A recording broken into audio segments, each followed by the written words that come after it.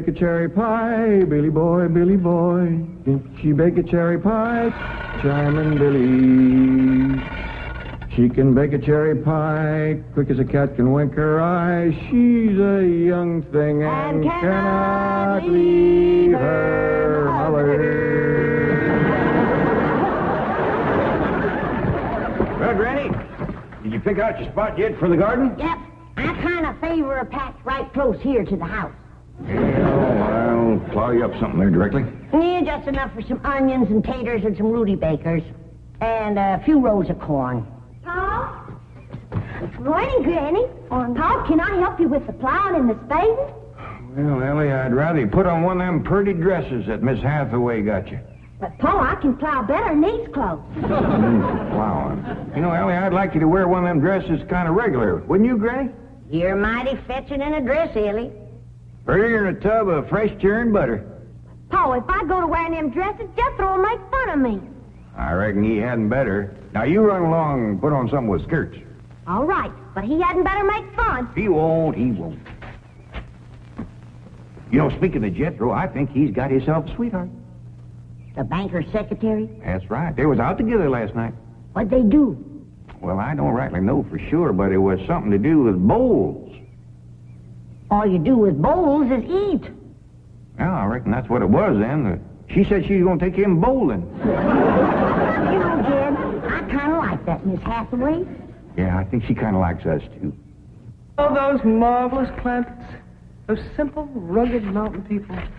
The more I see of them, the more I am impressed. Yes, now Never have I observed such strength of body, mind, and character. Yes, now They stand like boulders in the pebble-strewn landscape of Beverly Hills. Like mighty oaks among bushes. Like quiet. Now, like I admire them, too. But those boulders need polishing, and we've got to put some city leaves on those oaks before my wife gets back from Boston. Incidentally, in any endeavor requiring physical strength, they are most exceptional. I took Jethro bowling last night. Here's the bill. $3,000. How many games did you bowl? Well, you see, what happened was this. I said to Jethro, Pick up that bowling ball, she says, and see can you knock over them pins down yonder. They's just sticks. Anyway, I snatches up that rascal, draws back, and lets her fly. Did you knock down them pins?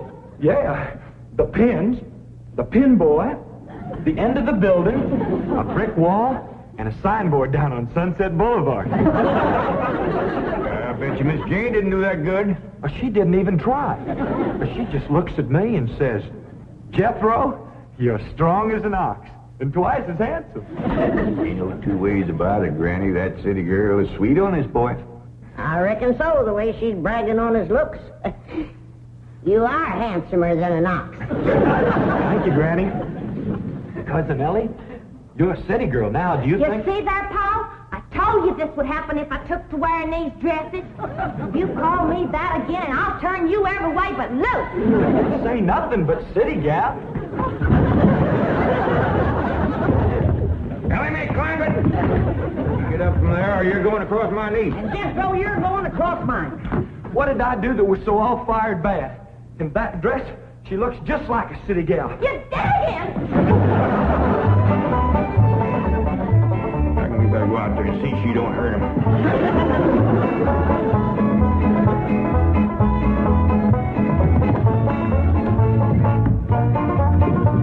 Ellie Mae! Leave me, Ellie Mae! Jethro, now that we living in a city, you've got to learn to use the steps. I'll be happy to know that I'm making splendid progress with Ellie Mae. She's turning into quite a lady. Fine. But it's Jed, Granny, and Jethro we've got to work on. Clothes, manners, the works. What have you done about servants? That's the problem, Chief. They're basically opposed to the whole idea of able-bodied people letting others do their work for them. Well, that's a refreshing attitude. But we've got to get a skeleton staff in there somehow. A combination butler and valet with Jed and Jethro. Who help them assemble a wardrobe, teach them how to... Ravenswood. Your butler? Oh, he's never been my butler. Came with my wife like an overweight dowry. Been in her family for years. And with Margaret in Boston, I can certainly spare him, plus her upstairs girl, Marie. I doubt if you can sell Mr. Clampett on the idea of servants. Get him on the phone. I'll make him think he's doing me a favor by taking him off my hands for a while. Right, Chief? She hadn't ought to throw me down on my head like that. What if I'd have been carrying a frog in my hat? You ain't supposed to be wearing your hat in the house. Well, Granny, where's a fella going to carry a frog? They jump out of your pocket. Hello? Oh, howdy there, Mr. Drysdale. Glad to have you back from Boston. Your missus come with you? Oh, that's too bad. I know her and Granny'd hit it off like two sows in a mud waller. Yes, I'm sure they would. No recipes? No, my wife doesn't do much cooking. No, I doubt if she ever made grits and hog jows. Well, how about mustard greens and possum belly? No? Oh, then. Pone and squirrel shank?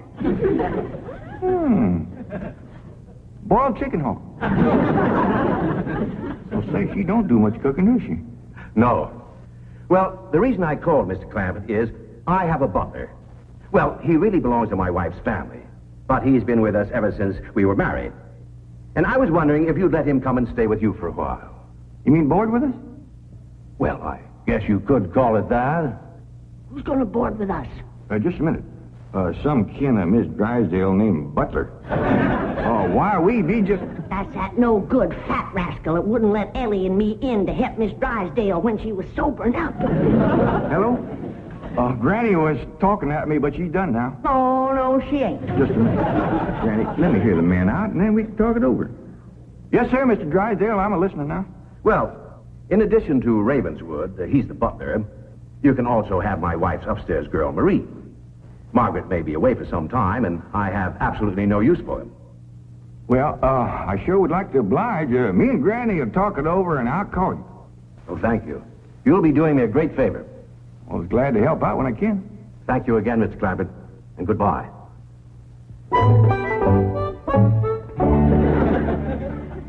Is somebody coming to live with us, Uncle Jed? Maybe, Jethro, maybe. Why don't you go out and make up with your cousin Ellie? Okay, Uncle Jed. All right, Jed. Let's have it. We going to board that butler fella? Well, Mr. Drysdale would take it mighty kindly if we did. He says he ain't got no use for him. I don't like him myself. You only met him once? Once was enough. I asked him real nice. I said, are you doing for Miss Drysdale that she's feeling poorly? Are you doing the washing and the scrubbing and the cleaning for her? And he looks right down his nose at me and says, Madam, I am a butler. I reckon he is proud of his name. Kind of fancy. Ravenswood Butler. I don't care if it's Stonewall Jackson. And I think Mr. Drysdale has a lot of gall to ask us to take his wife's kinfolks off his hands. Well, now, I'm mighty beholden to him. You know he's keeping my $25 million in his bank, and he ain't charging me one penny to do it. That's his business. You didn't ask him to do it. Well, now, Granny, if it was just Mr. Butler, I might agree with you, but there's a sad side to the story, too. What's that? Well, you've heard of Mr. Drysdale speak of his stepson? That's his wife's boy by her first marriage? The one they call Sonny? Yeah. Well, it seems she's got a girl, too. And there must be something wrong with her. What? Well, I don't know, but they keep her upstairs. No. Yeah. He spoke of her as my wife's upstairs girl. The poor thing. Her name's Marie, and he'd like us to take her and Mr. Butler. Doggone it, kid. We got enough to do to take care of this big place without... He didn't say what was ailing her, huh? Well, no, but if you ask me, they ain't eating right over there. No. You know what Mr. Drysdale told me? What? His wife ain't never cooked grits and hog jowl. Ah, go on. That's a fact. Nor mustard greens and possum belly. Nor pone and squirrel shank. Nor even boiled chicken hog. The land of mercy. You can't hardly blame Mr. Butler for getting a mite cranky. Man don't eat right, he gets that way. Well, dear, I reckon it won't do no harm to take him in for a spell. Granny, for such a little woman, you got an awful big heart. Well, I feel sorry for the poor girl.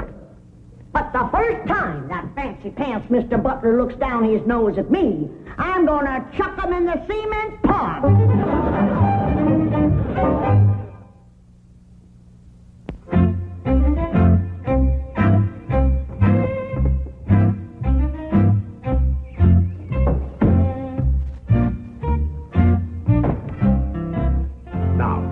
I'm doubling your salaries for the length of time you stay at the Clampett home. But if one word of this gets back to my wife in Boston, you're both out of work with no references. Actually, you will find the Clampetts to be basically fine people. All they need is a little polish. Polish? They need sandblasting.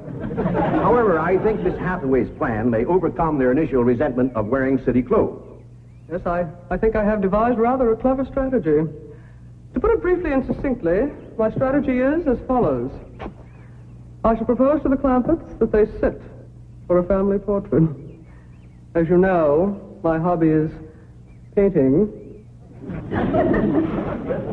Now, I shall suggest to the Clampetts that their attire match their background, which is, of course, their beautiful mansion. They will no doubt see the logic of my didactic approach, accede to my wishes, don suitable raiment, and, once they have seen themselves thus attired, take... We're in. Let's go. We forgot to dust the stair rail. I'll do it, Granny.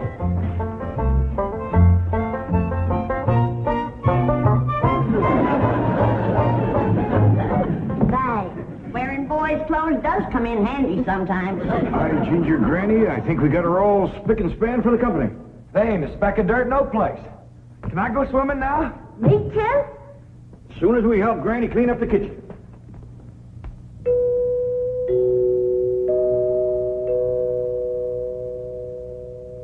There goes that music again. Sure is good. You ever find out where that comes from? Know 'em, Granny. Every single time I commence to looking for it, somebody comes to the door. Nobody to the door now? There will be. You'll see.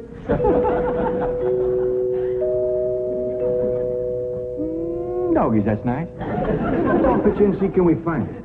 You're wasting your time. I'm a-telling you. Before you can find it, somebody will come to the door. There, you see? Happens every time. Now remember, Ravenswood, I'm counting on you. Don't fail me. You have my word, sir. I've been butler and valet since boyhood, as was my father before me and his father before him. And I've yet to meet the man or woman who posed a social problem too difficult for me to handle. That's the spirit. Howdy there. Remember me, Mr. Butler? No! Ravenswood, come back! You gave your word! Come back, you coward! Come back here! I'll cut off your fringe benefits! Ravenswood probably forgot something. He'll return shortly. Meanwhile, this is Marie. This is Drysdale's upstairs girl. Marie? J.D. Clampett? Howdy. Jethro Bodine? Ellie Mae Clampett? And Grandma Clampett. No, ma'am. I am a Moses. Pardon? Granny's related on my wife's side. They's the Moses family from Tennessee. Then your name is Granny Moses? Grandma Moses. That's right. There was a very famous Grandma Moses who painted primitives. I've whitewashed a few myself. I'll show Marie to her room. Listen, Marie, honey. Over here, you've got the run of the house. You don't have to hide upstairs. Ain't nothing wrong with that girl, but what some good cooking will cure her. She's half starved. Poor thing is so weak her knees keeps a buckling on her. She's kind of pretty, though, for a skinny girl. Just wait till she gets a mess of Granny's grits and hog gels. That'll fill her out. Well, I'll get some of cooking. Guess that butler fellow will be coming back directly. Oh, and Granny, can we have some of that salted down possum belly that Ma sent us? Well, I reckon it is kind of a company meal. Granny, open up a jar of them pickled crow gizzards. Now, Jed, we don't want to spoil these folks.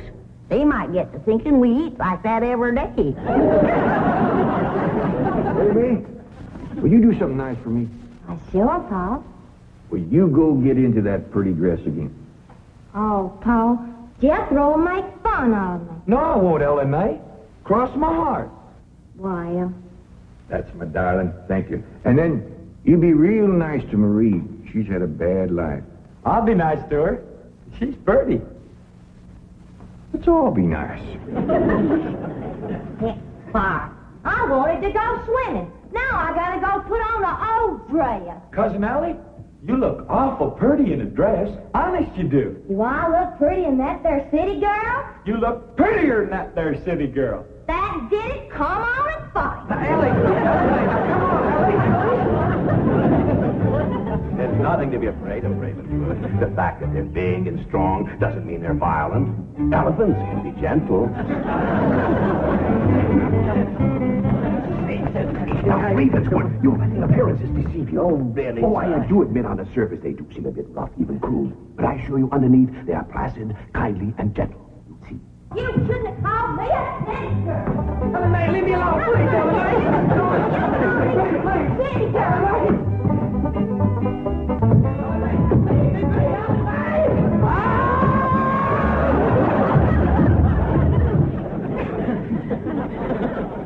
Mr. Butler, don't never say anything nice to that girl. She'll kill you. Come back here. Howard, come back. You promised. I found her, Granny, when Mr. Drysdale said he didn't have no use for Mr. Butler. He sure wasn't fooling. I just seen him cut through the brush chasing him with a stick. Mr. Butler gets sassy with me, I'll chase him with more than a stick. Jan, Ellie throwed me down on my head again. If she don't stop that, I'm going to get a headache. Stop riling her, Jethro. But golly, all I said was she's pretty. That ain't no call to bust a fella's head. How's it doing? Oh, howdy, Marie. Hi, Marie.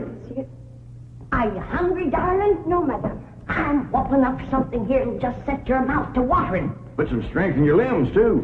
Tell her what it is, Granny. A great big mess of grits and hog jowls. And salted down possum belly. Cold pickled crow gizzards. How you like that? Don't tell me that child ain't hungry. Why, she's ready to drop in her trash. Set her at the table and I'll dish up a mess. No, please. I only came in to bring you a message from Miss Hathaway. She's preparing to paint the family portrait, and she wishes to know if you all will sit for her. May I tell her that you will sit for her?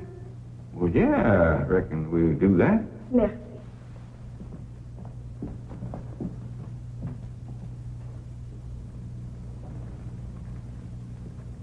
Well, let's get at it.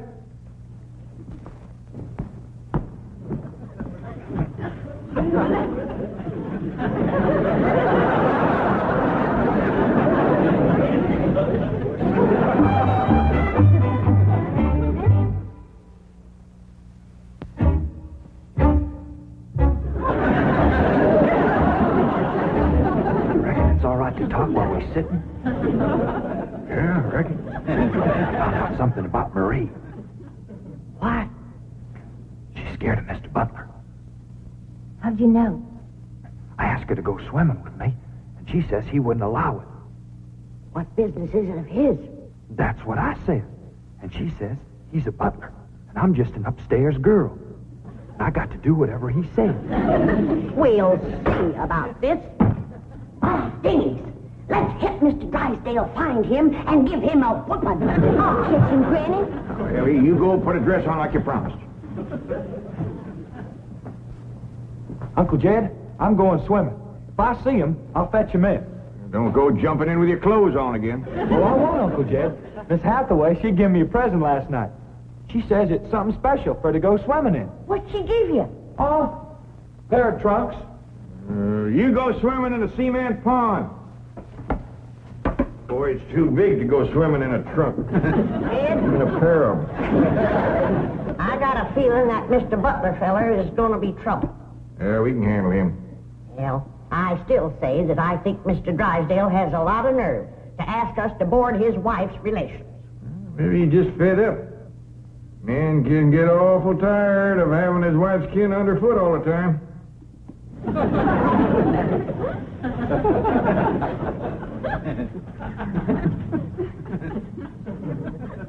He told me that Butler fella had been living with them ever since they was married.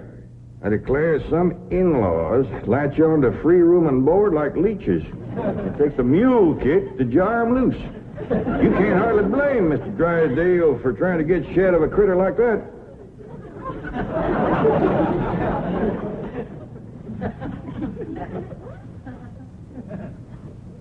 Is that the way you feel? You bet it is. I'll see how fast I can get packed. I'll get out from underfoot just as quick as I can. No, Jeff. I know when I'm not wanted. It don't take no mule kick to get shed of me. Darnation, Granny, well, I wasn't talking about you. We couldn't get along without you. No, Jeff. I'm just a burdensome old woman. No good to nobody. Why don't you throw me down the well? Go ahead, pick me up, carry me out to the well, and throw me in. Stop talking like that. Uncle Dan! Uncle Dan! I caught him. Mr. Drysdale, he gave out, but I caught this fat little rascal. What are you doing? You going to whip him, Granny? No, Jethro. I'm going to get thrown down the well. Why don't you throw us both down the well together? We're just no good leeches, both. Mr. Butler, I'm sorry Jethro got mighty rough with you. He don't mean no harm. He's just an overgrown boy. Now, we's almighty pleasure to have you come and stay with us, and as long as you behave yourself, won't be no trouble. Oh, I'm Jed Clampett. Sir. This here's Granny. I reckon you and Jethro done met. Yeah. Sir. Oh, and this here's my daughter, Ellie Mae. Enchantée, mademoiselle. Vous êtes très belle, très charmant, très ravissant. Don't you dare use them kind of words to a lady. What do you say, Granny? I ain't sure, but it sounded dirty. Said your daughter was pretty and charming. Oh, you're so different from all the others. You're like a beautiful city girl. He had not have said that. Oh, Mary, Oui, Miss Jane. didn't you say the Clampetts had agreed to sit for their portrait? Oui, they said they would do it. What is it? I believe it to be self-preservation, madam. No!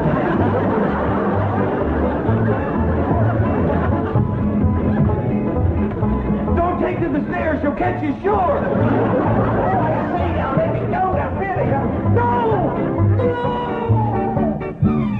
Sounds like Ellie got him. Afraid so. Could somebody please tell me what is transpiring? Uncle Jed! Ellie throwed him all right, but I caught him before he hit the floor. So here you are. Well, now, everything seems to be fine. You see, Ravenswood, didn't I tell you the Clampetts were kindly, gentle people? Yes, sir. Thank you, sir.